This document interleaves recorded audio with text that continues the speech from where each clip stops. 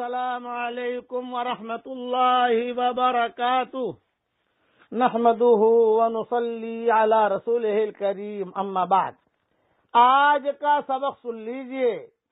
آج کے سبق کی سرخی ہے حضور صلی اللہ علیہ وسلم کی سیرت، پارٹ نمبر 38۔ اب آپ صلی اللہ علیہ وسلم 37 سال کی عمر کو پہنچے تو آپ کو بڑے عجیب عجیب خواب آتے تھے۔ جب خواب آتے تھے تو حضرت خدیجہ تو آپ کی نکاح میں تھی، تو فوراً حضور گھبرا کے اٹھ جاتے تھے، ارے میں خواب میں یہ دیکھ رہا ہوں، میں خواب میں یہ دیکھ رہا ہوں، میں خواب میں یہ دیکھ رہا ہوں۔ تو حضرت خدیجہ جو ہے وہ سنبھالا دیتی تھی۔ حضرت خدیجہ کہتی تھی کہ چلو ورقہ ابن نوفل کے پاس میں تمہیں لے جاتی ہوں۔ یہ ورقہ ابن نوفل حضرت خدیجہ کے قریبی رشتہ دار تھے اور تورات اور انجیل کے ماہر تھے، اور تورات اور انجیل کا ترجمہ بھی کرتے تھے۔ لوگ گویا کہ تعویذ لینے کے لیے ان کے پاس جاتے تھے، جھاڑ پھونک کرانے کے لیے۔ تو حضرت خدیجہ حضور صلی اللہ علیہ وسلم کو وہاں لے جاتی تھی کہ چچا یہ جو ہے میرے شوہر محمد ہیں، ان کو جو ہے بڑے عجیب عجیب خواب آتے ہیں، بہت گھبرا جاتے ہیں۔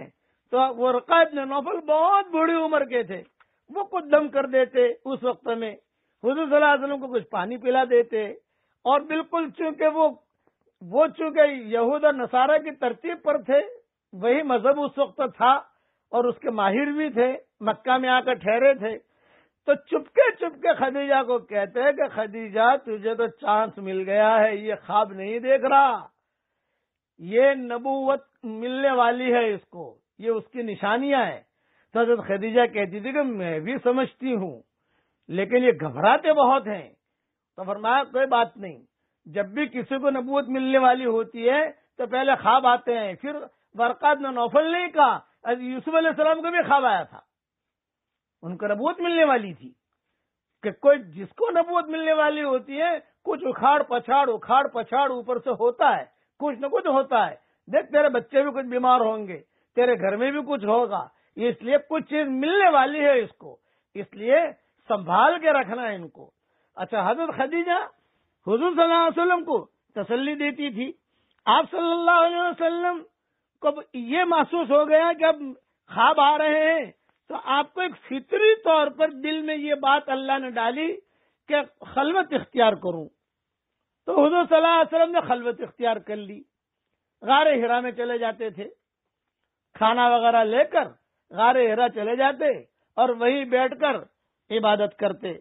عبادت کا کوئی خاص تذکرہ نہیں ہے کہ کیا کرتے، اس لیے کہ نماز تو آئی نہیں تھی، لیکن بعض علماء نے لکھا ہے وہی بیٹھے بیٹھے فکر کرتے، بیٹھے رہتے، لیٹے رہتے، اور وہی جو ہے آسمان زمین کو کس نے پیدا کیا یہ سوچتے رہتے، اکیلے غار میں رہتے، اور کھانا لے کے چلے گئے۔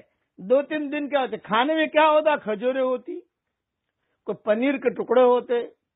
پھر چونکہ آپ نے بکریاں چرائی تھی تو اس لیے وہ جو درخت کے اوپر جو کالے کالے پھل ہوتے تھے، آپ جانتے تھے کہ یہ میٹھے ہوتے ہیں، وہ لے کے آ جاتے، اور غار میں ہی حضور صلی اللہ علیہ وسلم اپنا جو ہے یعنی بیٹھے رہتے، اللہ اللہ کرتے۔